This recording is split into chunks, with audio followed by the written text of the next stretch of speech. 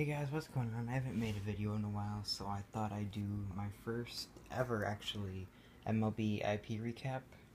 I can't go to games because I have really bad peanut allergy, so, I'm anaphylactic, so I could, potentially die if I ate one, and my mom doesn't let me go to graph or anything, so I went to the hotel, and first time I've ever done that for baseball.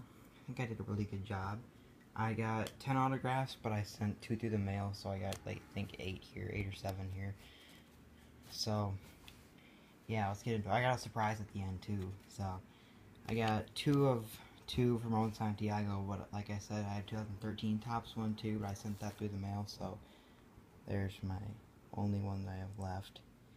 Pretty cool guy. Kind of quiet. Pena, signed 3 of 4. I think he's 3 per, because he signed for, I sent one for the mail from him, too. I traded for a Chris Heisey and, Randy Chokate autograph. Yeah, I think Payne is 3 per, because everybody had, 4 for him, he just signed 3, so. 2 of 2 from Devin Mesoraco, starting catcher. He was in a hurry, so I'm glad I got him. There was actually surprisingly a good amount of people there. It was 15 people, so I got him. Those are actually my only Reds, believe it or not. Yeah, I know, but I still got a couple more because they had this Brewers Wall of Fame thing where they honored former Brewer players that played there. I didn't realize they were gonna be there actually. Otherwise I got them on cards because they have a whole bunch of this guy's card. But Jim Slayton, I think he was a pitcher for the Brewers. I got him. And I just put that label on the back of the decoy, so just kind of looks cool, I thought. So there's Jim Slayton. Nice guy, not very talkative. Teddy Higuera was 2 per. I just had him sign 1 decoy. He has a really nice autograph, takes his time and everything. I wish I would have, like I said, I wish I would have brought his card. He was a couple outs away from getting a perfect game, working one of the only perfect games in Brewers history, so he's a great player. Was a great player.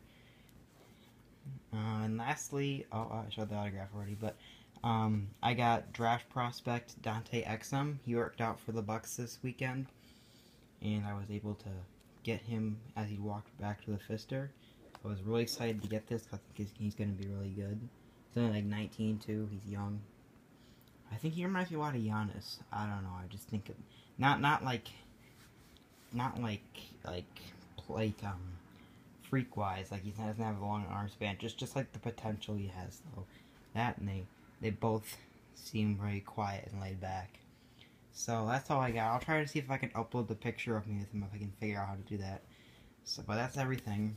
I'm gonna go graph the Rockies on the 27th, I think, on a Friday, so hopefully I can get some more out of that. The Rockies don't really have any great signers now, because I didn't realize this, but Jordan Pacheco's on the Diamondbacks now, so hopefully we'll be able to get something out of that. So yeah, that's the entire recap. Thanks for watching, guys.